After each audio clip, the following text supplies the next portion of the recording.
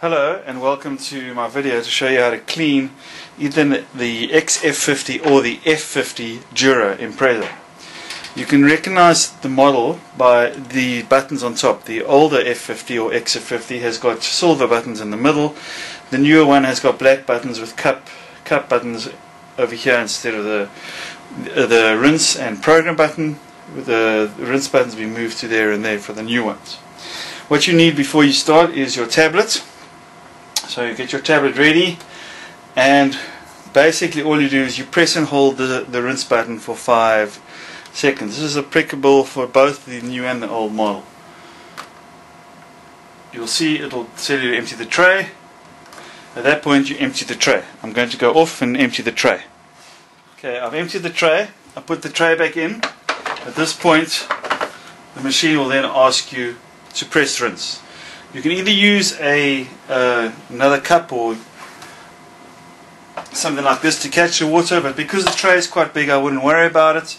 On the F50 you can use the grind tray and put it underneath, it's up to you, but I normally just drop this down and then I press the rinse button.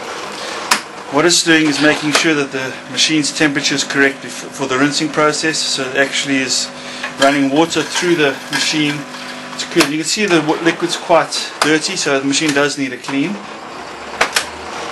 Once it's done the rinse, on the other models it does 2 rinses as well.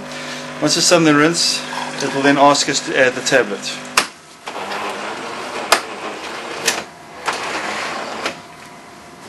Basically, here's your tablet. You'll see the grinds thing is at the back. You lift that up, you drop the tablet in, and it'll then say press rinse. You press rinse again and it starts the cleaning process.